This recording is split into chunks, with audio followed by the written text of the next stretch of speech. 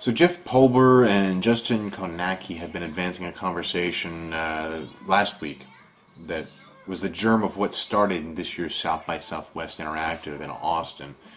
In Siegler-esque headlines, the question seems to be, what was the year's Twitter at 2010 South by Southwest? In terms that don't make the early adopters gag, the real question is actually, how relevant and likely to go mainstream are the location-based social networks, with, of course, the emphasis on Foursquare and Gowalla? Everyone's heard about this company, and you probably checked in when you got here today. Our winner is Josh Williams, the co-founder and CEO of Gowalla.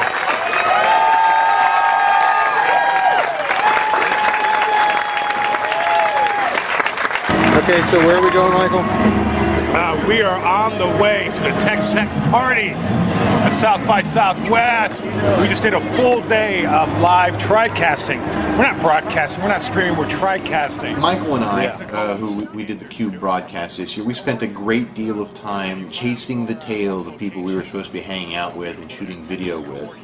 And one particular night in Austin, because they simply assumed that we would be following their check-ins, and that would be enough signal for us to figure out where exactly they were going to be. You thinking it might be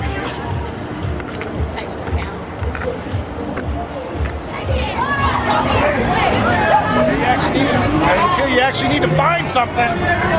So Michael, what are your feelings on location-based social networks right now? Okay, so there's two main runners, right? There's Foursquare and there's Gowalla. But let's say somebody tweets out on Gowalla and says, hey, I'm at this cool place. And you go, oh, yeah, I want to check that out. So you go to Gowalla, right? You follow their link, and it tells you the location is Austin, Texas. Here's Austin, Texas. Thank you. Okay? Right. Now, for the win, different person puts it up on Foursquare. Foursquare has the address. So then I can just link to my Google Maps. And then I can actually find it. Come on, Gowalla, get with it. So now we're on... These apps seem like they're intended to be more for personal entertainment than to serve any sort of useful purpose. In the video game just to hassle you and make your game longer. What a dick that guy is.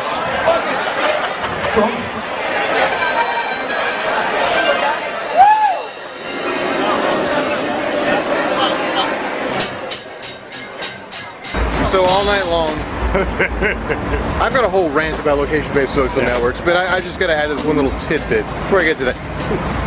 We've been looking at Gowalla, we've been looking at Google Maps, we've been looking at the Foursquare, we've been trying to find Fifth and Trinity so I can see MC Frontalot play. We just stop and ask a cop. He's like, there, done. Done. So there's a location-based social network.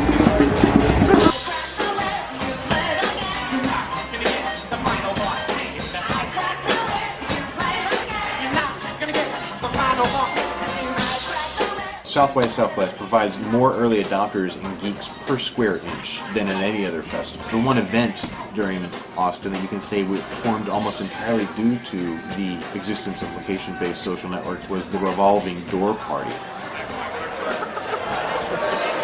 Dude, we're at the revolving door party. Revolving door party. Check in on Foursquare. No, that's Foursquare. I will in a minute. I will. Revolving door party. What's your name again? Nels. Nels. And your name? With a Z. And your name? Wikipedia. Wikipedia. Thanks, kids. And we're gonna go revolve. We're gonna revolve.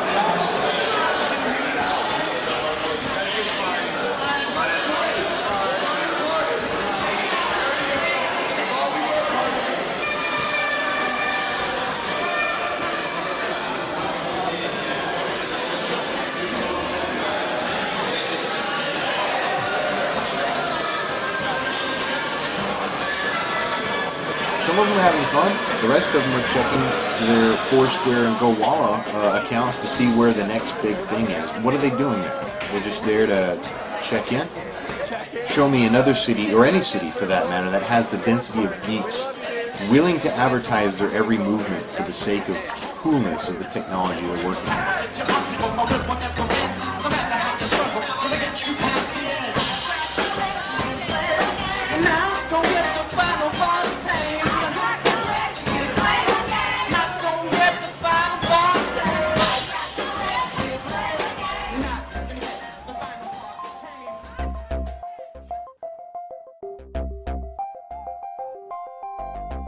After trying to pay attention to what would be 2009's Twitter and coming away somewhat disappointed, I decided to keep an open mind, schedule tons of briefings this year, and see what themes emerged from the conference.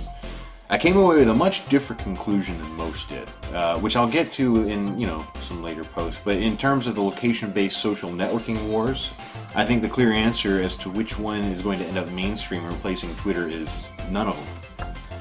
In essence, a location-based social network is simply a feature of another service, and in general isn't something you can build up an entire community around that most people are going to be interested in. Certainly both Gowalla and Foursquare were heavily used in Austin this year, but mostly because Austin is a very edge case for this type of usage.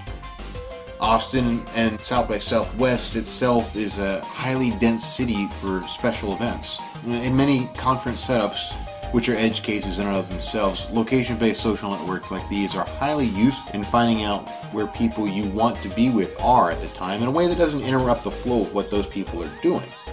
This isn't exactly what these tools are designed for, though. They're engineered to appeal to the mainstream, and they aren't always effective in that purpose. So who won this war again? There weren't any real winners in the Great LBS War of 2010, unless you're going to consider the incumbents like Google, Twitter, and Facebook to be participants. The big guy's turf is quite safe for now. Remember how Facebook used to use FunFeed even before they bought them as their own private R&D lab, ganking all the features before they were out to the mainstream? Well, the smart product guys here are going to be able to learn from the failures of the LBS networks and incorporate their whole platforms into future releases. So who won? The big guys.